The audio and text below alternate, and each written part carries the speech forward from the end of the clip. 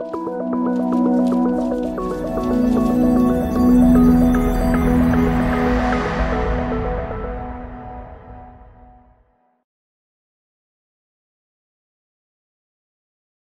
மக்களவை தொகுதியில் Srirangam, Trichy west, Trichy east, Thiruverumbur, Gandarvakottai, Pudukkottai ஆகிய 6 சட்டமன்ற தொகுதிகள் இருக்குது. எந்த ஒரு சமுதாயமும் ஒரு பெரிய அளவில் மெஜாரிட்டின்னு சொல்ல முடியாத அளவுக்கு பலதரப்பட்ட சமூகங்கள் வாழக்கூடிய ஒரு தொகுதி தான் திருச்சி.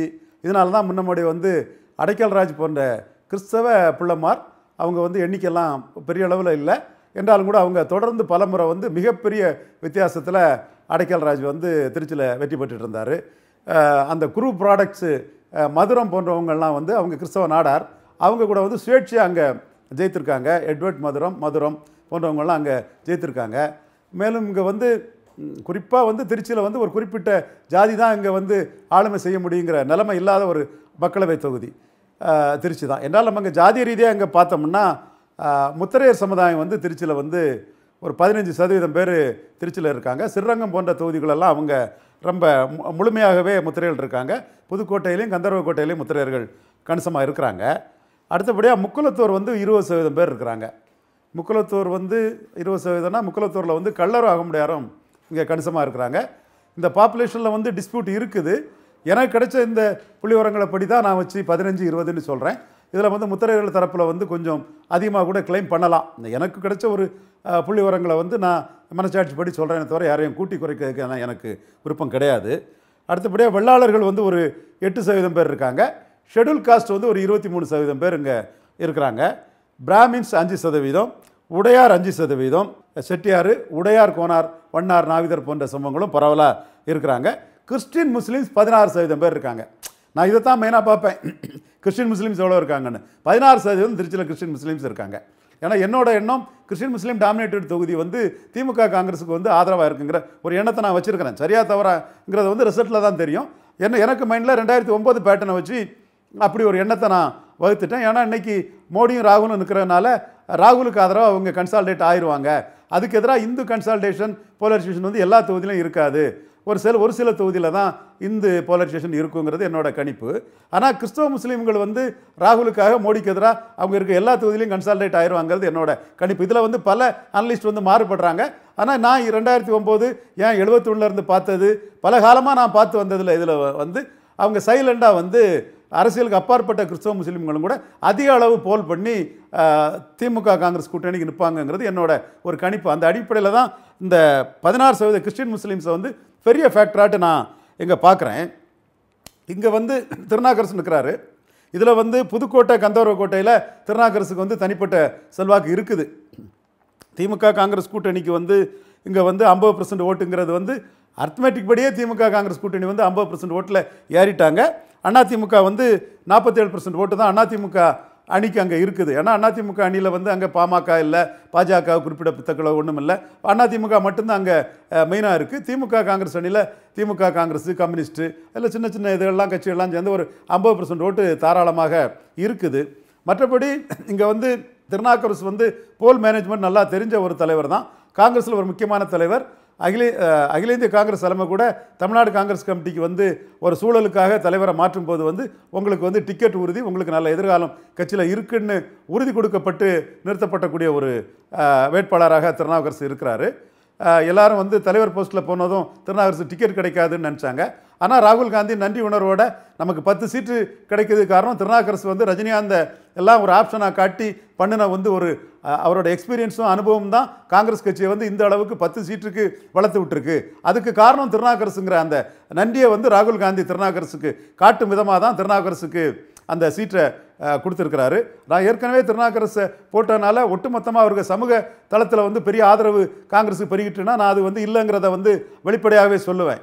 ஆனால் திருநாவுக்கரசோட அனுபவமும் அறிவு முதிர்ச்சியும் அரசியல் வியூகங்களும் காங்கிரஸுக்கு காங்கிரஸ் வளர்ச்சிக்கு பெரிய அளவில் அது ஹெல்ப் பண்ணிட்டு, அதனால தான் காங்கிரஸ் இன்னைக்கு 10 சீட்டோட தமிழகத்தில் ஒரு முக்கியமான ஒரு அந்தஸ்தான கட்சியாக இருக்க காரணம் திருநாவுக்கரசு தான்.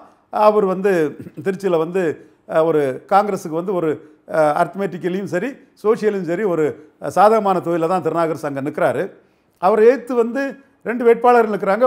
ஒன்று தேமுதிக சார்பாக நிற்கிறாங்க, தேமுதிக வந்து பொதுவாகவே வந்து தேமுதிக கடைசி நேரத்தில் திமுகவுக்கும் அதிமுக இடையில் பேரம் பேசிங்கனால மக்கள் மத்தியில் தேமுதிக மேலே ஒரு அதிருப்தி கண்டிப்பாக இருக்க தான் செய்யுது. ஏன்னா 2014 வந்து தேமுதிக கீழே போனது காரணம் என்ன, சோனியா காந்தியை பார்த்துக்கிட்டு பேசிக்கிட்டு கூட்டணியாக இல்லையாங்கிற போது வெளியே வந்துக்கிட்டு சொல்கிறாரு, இந்தியா மோடி வந்தால் இந்தியா வளர்ந்துருங்கிறார். அப்போ நீங்கள் சோனியா கிட்ட பேரம் பேசிட்டு மோடி வந்தால் இந்தியா வளர்ந்துருன்னு சொன்னனால தான் 2014 வந்து நீங்கள் ரொம்ப குறைவாக ஓட்டு 14 சீட்லேயே நின்று குறைவான ஓட்டு தான் உங்களால் எடுக்க முடிஞ்சுது. அதே மாதிரி இப்போவும் வந்து அதிமுக பேசிகிட்டு இருக்கும்போதே திமுககிட்டையும் பேசுனாங்க. அடுத்தால வந்து வேறு வழி இல்லாமல் கடைசியில் 4 சீட்டுக்கு சம்மதிச்சு போயிருக்கிறாங்க. நீங்கள் பேரம் பேசக்கூடிய கட்சி தேமுதிகங்கிற இது வந்து தேமுதிகவுக்கு ஒரு மைனஸு. இதை வந்து அமமுக இங்கே ப்ளஸ்ஸாக பார்க்கும். இங்கே வந்து அமமுகங்கிறது வந்து அதிமுகவோட ஒரு இதாக தான் தினகரன் காட்டிகிட்டு இருக்கிறாரு. குக்கரை வச்சு ரெட்டையிலை பிடிப்பேன்னு தான் சொன்னார். மீண்டும் அதிமுக பிடிப்புங்கிறத அவங்களோட நீண்டகால கனவு. அவங்க வந்து ஆரம்பத்தில் ஜெயலலிதா பிறகு கட்சியை பிடிக்கணும்னு நினச்சதுனால தான் யதார்த்த அரசியலை அவங்களால ஜீரணிக்க முடியாமல், யதார்த்த உண்மையை உணர்ந்துக்க முடியாமல் இன்னும் அந்த கனவுலே அந்த கட்சிக்காரங்க இருக்கிறாங்க. அதை நோக்கி தான் அந்த இதை போயிட்டுருக்காங்க. நான் தெளிவாக சொல்லிட்டேன், இபிஎஸ் ஓபிஎஸ் எந்த காலமும் ரெட்டையிலையில் கையெழுத்து போடக்கூடிய உரிமையை விட்டு கொடுக்க மாட்டாங்க. அவங்க 2 பேரும் தான் ரெட்டையிலே கையெழுத்து போடுவாங்கங்கிறத இந்த தொகுதி அனலிஸ்டில் கூட நான் மீண்டும் மீண்டும் பல அனலிஸ்ட்டுகளுக்கும் அவங்களது வேறுபட்டு உறுதியாக சொல்கிறேன். ஆனால் அதிமுக கேடர்ஸ் அண்ட் ஓட்டர்ஸ் மத்தியில் தினகரன் மேலே சிம்பதி இருக்குது. தினகரன் ஒரு லீடராக பார்க்குறாங்க. இந்த தொகுதியில் வந்து சார்பாலா தொண்டைமான் கேண்டிடேட்டாக இருக்கும்போது அவங்களே வந்து தொண்டைமானுக்கு பழைய ஒரு காமராஜருக்கு பிஏவாக இருந்தார்னு நினைக்கிறேன், செக்ரட்டரியாக இருந்தார்னு நினைக்கிறேன். அவரோட டாக்டர் இது திருச்சி மேயராக இருந்தாங்க. அவங்களுக்கு ஒரு குட்வில் இருக்குது. அதனால் அவங்க ஒரு நல்ல கேண்டிடேட்டாக இங்கு கருதப்படுறாங்க. இன்னும் சொல்லப்போனால் அதிமுகவில் வந்து சசிகலா கையில் அதிமுக கிடைக்காம போகிறது காரணமும் ஒரு ஆக்சிடென்டலாக சாருபாலா தொண்டைமான், அதாவது தனக்கிட்ட உள்ள ராஜ்யசபா பதவியை பிடுங்கி சாருபாலா தொண்டைமான்கிட்ட கொடுக்கறதுக்கு முடிவு பண்ணிட்டாங்கங்கிற ஒரு கோபத்தில் சசிகலா புஷ்பா வந்து ஜெயலலிதாவுக்கு எதிராக இங்கே ரிசைன் பண்ணாமல் வந்து பாராளுமன்றத்திலே ஜெயலலிதாவை மறைமுகமாக தாக்கி பேசிக்கிட்டு இங்கே பத்திரிகைகளில் ரஜினிகாந்தோட டைலாக்கை பேசினா தனக்கு லாபம் கிடைக்குங்கிற மாதிரி நெருங்குடான்னு ஜெயலலிதா உயிரோடு இருக்கும்போதே சசிகலா புஷ்பா சவால் விட்டாங்க. எப்படி எஸ்டிஎஸ்க்கு பெரிய கூட்டம் கூடி அவர் மக்கள் சக்தியாக இருக்கும்போது எம்ஜிஆருக்கு ஸ்ட்ரோக் எல்லாம் வந்து நோய்வாய்ப்பட்டாரோ, ஜெயலலிதா அந்த மாதிரி இல்லை. சசிகலா புஷ்பா அந்த மாதிரி ஃபோல்ஸ் கிடையாது. ஆனால் தன்னை எதிர்த்து அடிச்சுட்டாங்கும் போது சசிகலா புஷ்பா அடிச்சுட்டாங்கன்னு சொல்லும்போது ஜெயலலிதா ஷாக் ஆகிட்டாங்க. ஜெயலலிதாவுக்கு பின்னடைவுக்கு அதான் காரணம். அதுக்கு வந்து மோடி பின்னணியா இல்லையாங்கிறது கூட ஜெயலலிதாவுக்கு தெரியாது. எப்படியோ சசிகலா புஷ்பா வந்து ஜெயலலிதாவை எதிர்த்து ஜெயலலிதாவுக்கு ஒரு அடிமை மாதிரி ஜெயலலிதா இருக்கக்கூடிய இடங்கள்லாம் அம்மா வாழ்கன்னு கோஷம் போட்டுட்டு இருந்த ஜெயலலிதாவால் அவங்க பாணியில் சொல்லப்பட்டால் அம்மா போட்ட பிச்சைன்னு சொல்லக்கூடிய அளவுக்கு ராஜ்யசபா வாங்கின சசிகலா புஷ்பா ஒரு கட்டத்தில் பதவியை விட முடியாதுன்னு ஜெயலலிதாவை எதிர்த்து நின்று அடித்ததும் ஜெயலலிதா ஷாக் ஆகிட்டாங்க. ஜெயலலிதாவுக்கு வந்து மனநிலையும் உடல்நிலையும் பாதிக்கப்பட்டது. இது மோடி பின்னில் நடக்குமோங்கிறதுக்கு இது ஒரு காரணம். ஏன்னா இதை ஏன் சொல்கிறேன்னா, அந்த ராஜ்யசபாவை இவங்ககிட்ட வந்து வாங்கி இவங்களுக்கு கொடுக்க போகிறாங்கங்கிற ஒரு தகவல் அன்னைக்கு இருந்துங்கிற அடிப்படையில் தான் இதை நான் சொன்னேன். ஏன்னா சசிகலா புஷ்பாவோட நடவடிக்கைகளும் எல்லாமே எனக்கு அந்த ஓரளவுக்கு நண்பர்கள் மூலமாகவும் நேரடியாகவும் தெரிஞ்சுங்கிறனால தான் இதை என்னால் பதிவு செய்ய முடியுது. இப்போ தொகுதியை நம்ம பற்றி பார்த்தோம்னா, தொகுதியில் வந்து மும்முனை போட்டி நடக்குது.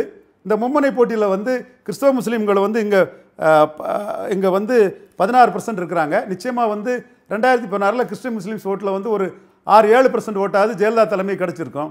அந்த வாக்குகள் வந்து இப்போ தேமுதிகவுக்கு போகிறதுக்கு வாய்ப்பு இல்லை.